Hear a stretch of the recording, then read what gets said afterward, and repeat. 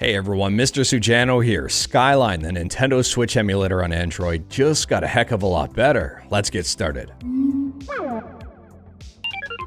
Alright, to kick things off here, in my opinion, Skyline is the best Switch emulator on Android, and it's not even close. Yes, EggNS exists, I'm not going to deny that. I've talked about EggNS in previous videos. I don't recommend it at all.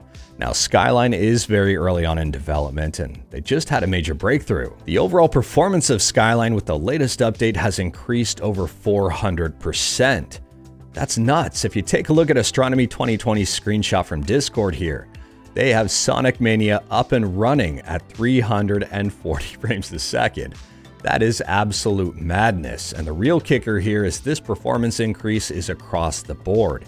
Every single game. Rob on Discord showed Sourcebringer up and running at 41 frames a second and Binding of Isaac up at 18 frames a second. Now, it is worth noting that this isn't all sunshine and roses, considering not all games work yet with Skyline. Compatibility is still relatively shallow as the emulator is still relatively new. On top of that, this huge performance increase I wouldn't say is necessarily sustainable for long periods of time.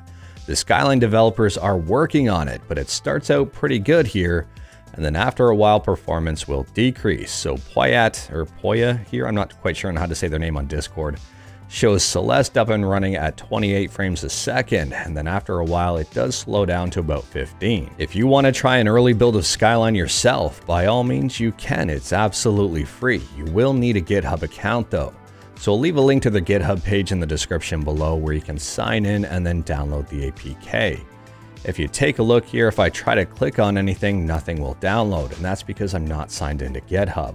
So once you're signed in here, feel free to click on apprelease.apk, and that will give you Skyline. At the end of the day here, while Skyline can't emulate anything like Breath of the Wild just yet, it's becoming more of a when as opposed to if. This thing is improving at an alarming rate, a very impressive rate. I mean, these latest performance improvements have me extremely excited about this emulator. If you're interested in Switch emulation at all on Android, you should be paying attention to Skyline. But anyways, that is all I've got for you in this one. Straight to the point, all stuff and no fluff. Let me know your thoughts about Skyline and Switch emulation on Android in the comments below. If you like this video, leave a like. If you didn't like this video, leave a like. Hit that subscribe button, check out my other videos, don't tempt fate, save your state.